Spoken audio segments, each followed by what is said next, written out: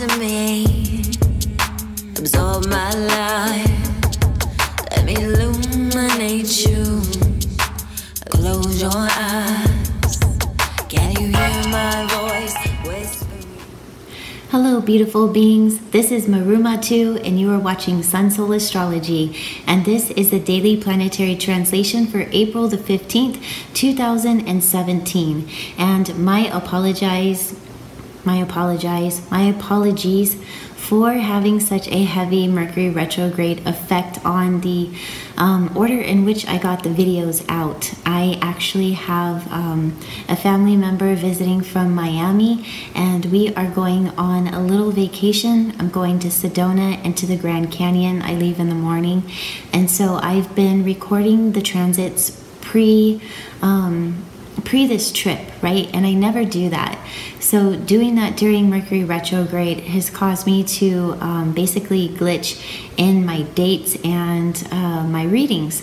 So I do apologize for that very much. So the 16th came out before the 15th, and now the 15th is late for those of you who are on the other side of the world.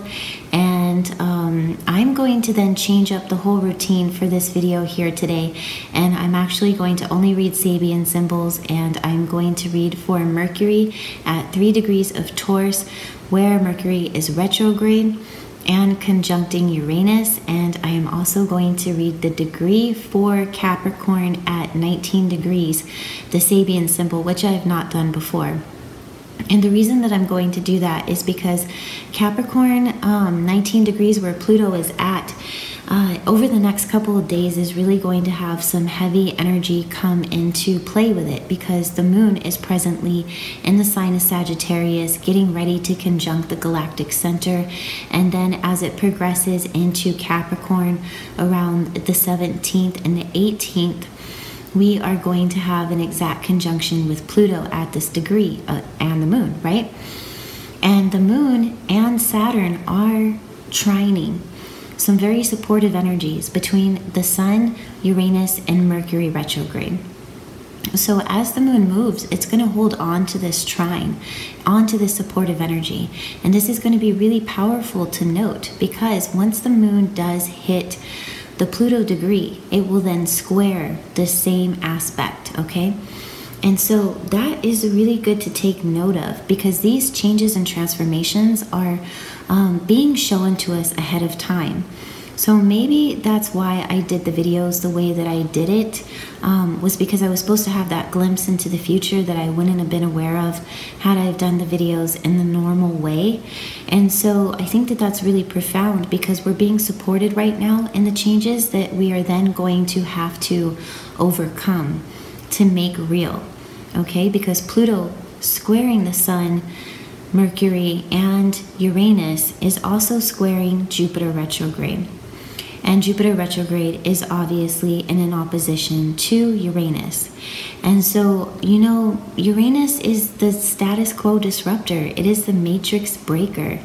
And it is the rebel who wants to create something new for humanity. And so with the Sun conjunct, it wants to create something new for the self in reference to humanity. And with Mercury retrograde conjunct Uranus, we are receiving some cosmic downloads, some really serious DNA upgrades. And they are being manifested from the opposition of Jupiter in the sign of Libra, who is really showing us that we do have the power to remain an individual, even in relationships.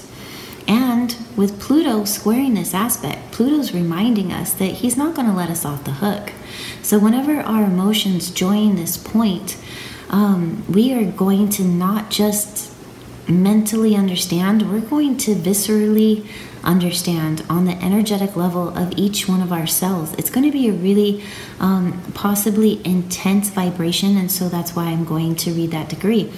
But I first want to see what the hey is going on with Mercury, because it's been really intense. Like, I really like to do my best, you know? And so that's all I could really put the energy out towards, is continuing to do my best and not worrying about whenever Mercury steps in to remind me that I need to be more focused on the details, that I really do need to take my time and that I also do need to reboot and connect with Mother Earth, because, you know, Taurus is an earth-ruled sign.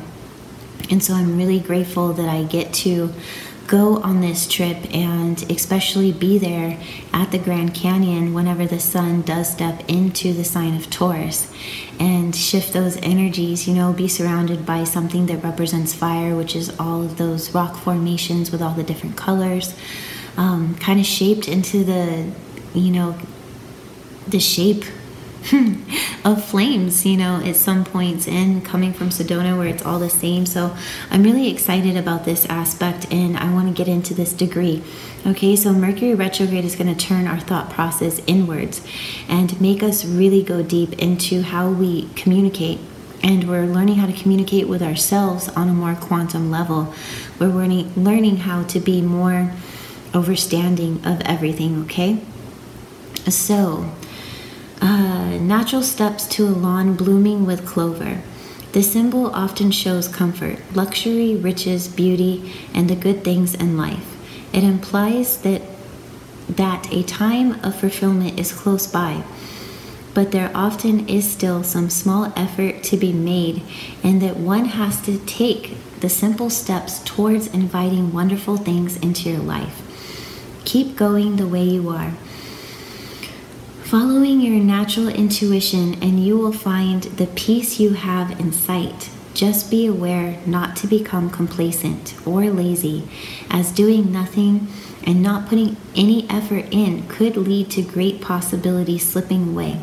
Hopefulness, inspirational possibilities, gradually enlarging one's vision, harmony, abundance, nourishment, being barefoot, small efforts leading to great returns. To large returns. So here's the thing about this is that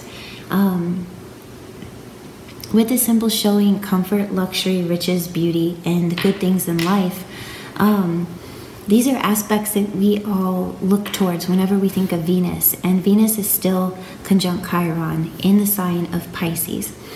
So we can have some really imaginative focuses in these references, and we could skip the part where we actually make them real, which is Saturn, right? And Saturn is in that square. So the square is asking us, what are we doing? What are we willing to do to make it real?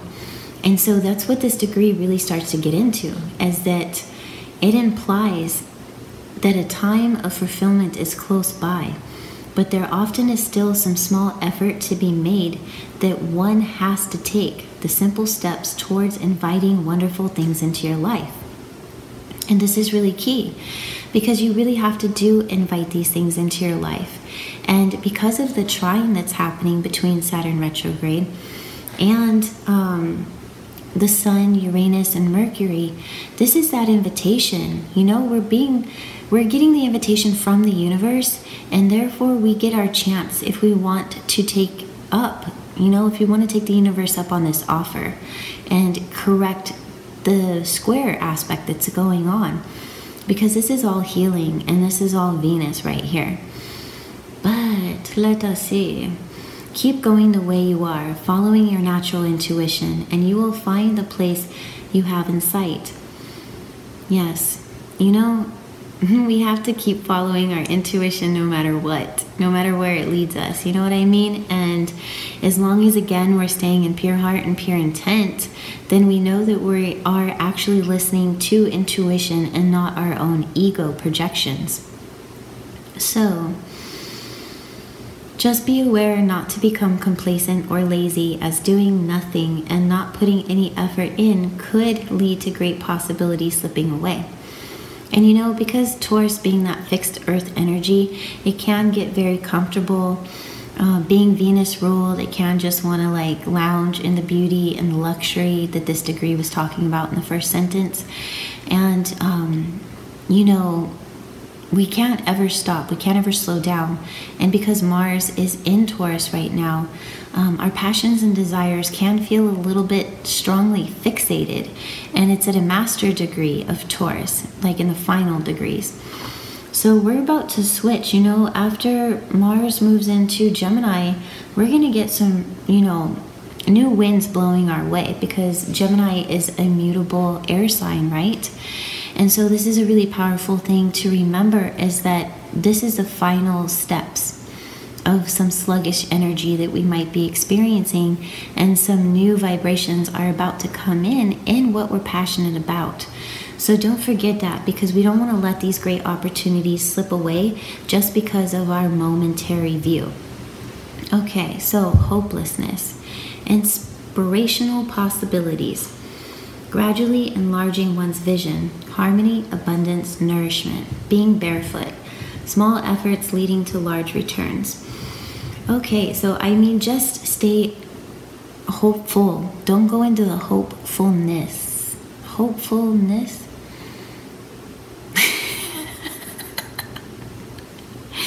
Dude, if I have a reset button, I mean, I'm a walk-in. Like, this is a serious issue here right now. Like, my flesh suit is glitching. So if anybody knows where my reset button is, like, please go ahead and push it, because I need a system reboot. And maybe that's just my vacation tomorrow. But damn. Okay, yeah. Hopefulness is a good thing. Let us remain with that. Jeez. Inspirational possibilities, gradual enlarging one's vision, harmony, abundance, nourishment, being barefoot, which I will take this opportunity to be barefoot tomorrow in Sedona. Small efforts leading to large returns. I should say today, because it will technically be today. Yeah. So as long as we're going towards the evolution of our soul, as long as we're uplifting ourselves and we're keeping our eye on the prize, then we're not going to be going wrong, because the cautions of the day is looking for an easy way out, not making the effort to find what is a few steps away, expecting everything to be laid out for you, weeds and unkept lives. Hey, that's really interesting, right? Yeah, no easy answers, no easy shortcuts, right? And that's looking for that easy way out whenever they don't actually exist. It's about doing the work. You know, that's what life is, no matter what lifetime you're in. So just go ahead and put in that effort, right? Because not making the effort to find what is a few steps away is going to leave you without accomplishing the goal, whenever you could be literally one step away. You know, you never know what is on the other side of a new vibration. And so I definitely encourage you to stay with it and keep going. You know, it's like, I could choose not to do these videos for whenever I go away on vacation. I could just say, you know, I'm sorry, but I'm going on vacay, and I'm going to actually not be producing videos for this 3-day period. But I made a commitment, you know, and I'm keeping to it. And so it's coming out a little bit crazy, but I know you guys understand and that you can hang with me on it. And I feel better for keeping my word, you know, and it's just going to come out how it comes out. And I'm going to still be grateful for the opportunity. And I'm still really joyous that I get to do this, you know. So don't ever stop yourself at any point, because you never know what's on the other side of you putting in the effort. So expecting everything to be laid out for you, weeds and unkept lives. You know, everybody knows about expecting everything to be laid out for you is not reality, and that, you know, we can't have those internal weeds whenever we have unkept lives. We can't break our own diligence, and we need to stay positive in all these aspects. Now, another thing that's been happening that we've talked about quite a bit is the trine from Pluto to Mars. Okay, Mars is at 26 degrees today. Pluto, this is why we're reading 19 degrees of Capricorn, because again, you know, just so much Plutonian energy, and getting a different view of it, because the inside degrees for 19 degrees of Capricorn is a little bit weird. And so let's get a new perspective on something. All right, Capricorn in 19 degrees, a child of about 5 carrying huge shopping bags filled with groceries. This symbol shows having to carry heavy loads, to shoulder responsibilities, do chores and jobs, and help others, sometimes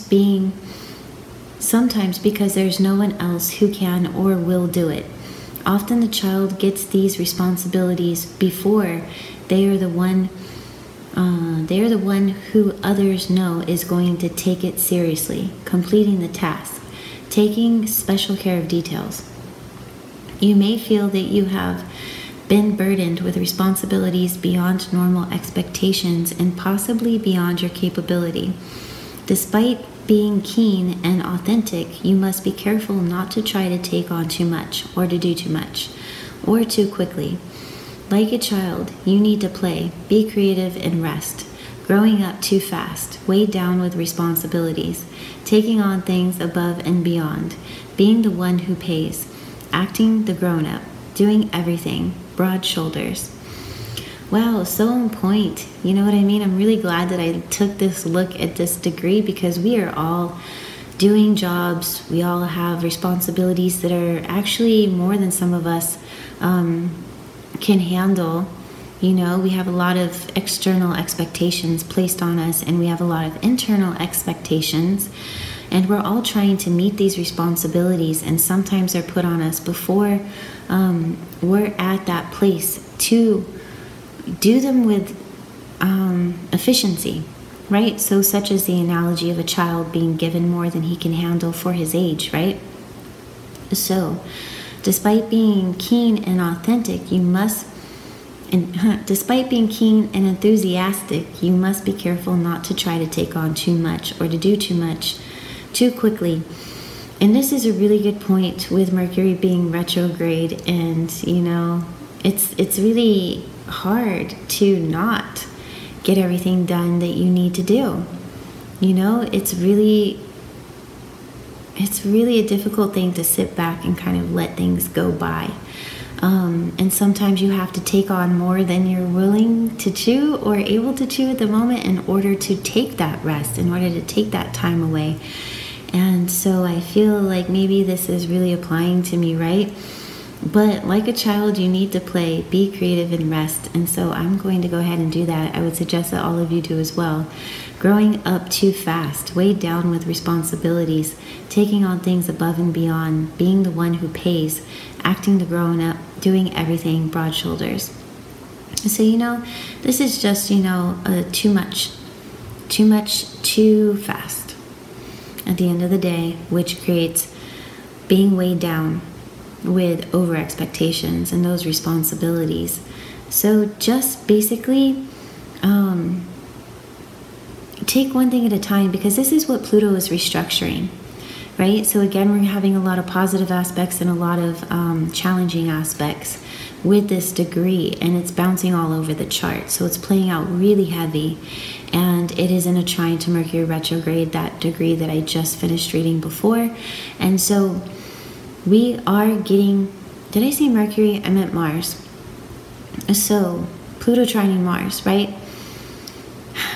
We get a chance to really restructure our passions, and we get an opportunity to really come closer to being in line with our soul, okay? And it's going to dig up the shit that we don't want to see, where we have taken on too much responsibility, where we are bearing a burden that is too grand, places that we're not ready, that we're not in line with the responsibilities, right?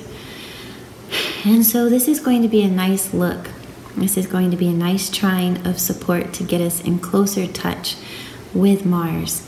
And you know, some new winds are going to start blowing our way, and the cautions is overloading the innocent and the inexperienced without thought of the consequences. Never being off duty, dropping the bundle, carrying the family. I know we can all very much relate to this right here. Overloading the innocent and inexperienced without thought of the consequences, because yeah, I mean, you can't just drop a heavy load on somebody and expect them to do it with perfection all of the time. And as the node moves to 1 degrees of Virgo and starts to conjunct the fixed star Regulus, which we're going to talk about another day, we are really feeling that pressure, you know, because we need to sometimes get jobs done that we can't fulfill at a certain time, and so we put it on to more inexperienced people, and then we expect the same sort of level of application that we ourselves as masters of certain things would put into it. And so just be realistic in your expectations right now, right? Never being off duty, dropping the bundle, carrying the family load. And so, we never want to be never off duty to the point where we do drop the bundle, and carrying the family. We're all in this together, so we just need to delegate responsibilities between everyone and make sure that they're realistic once again, so that our expectations don't get crazy, and then at the end of the day, whenever people don't meet them, we get upset. So as long as we're staying on the true path, allow Pluto at Capricorn to restructure this part of yourself. And I will be back tomorrow. Okay, actually tomorrow's video is already out. Again, apologies for the matrix glitch on that one, and I will see you soon. Okay, God bless. Write to me, absorb my life, let me illuminate you. Close your eyes, can you hear my voice?